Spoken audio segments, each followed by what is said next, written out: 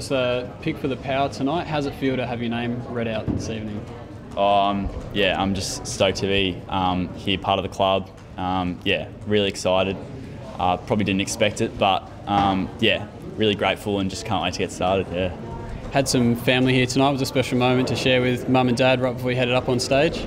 Yeah, definitely. Obviously, yeah, moving into state, but doesn't faze me. Good to they're happy for me and what I'm doing, so good to give them a hug and appreciate what they've done for me for this year to help me get here. Yeah. Robbie Gray presented you with your jumper once you had your name read out. Is it sunk in that you're going to be sharing the field, hopefully with the likes of him and Travis Boak next season?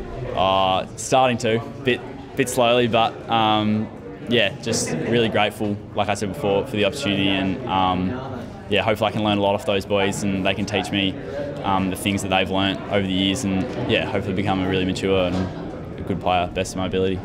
If you could describe yourself as a footballer to all the members and supporters, what would you say about yourself? Probably exciting, bit of flair. I like to take the game on, go for some hangers. Yeah, try and excite the game, I guess, a bit. How's the night been so far? Have you been a bit of a whirlwind with the media, and have you wrapped your head around everything so yet? Yeah, I've never been like a big rap for talking about myself. Always been pretty quiet, so hard to wrap my head around it, but yeah, I think you've got to get used to it, so yeah. It's a big year for Port Adelaide next year as well, 150-year celebrations. Are you excited to be involved in the celebrations next year? Yeah, like I said, really grateful. Can't wait to be part of this rich history that they have at the club, and yeah, hopefully fit in well with the boys and yeah, as well as the fans. Yeah.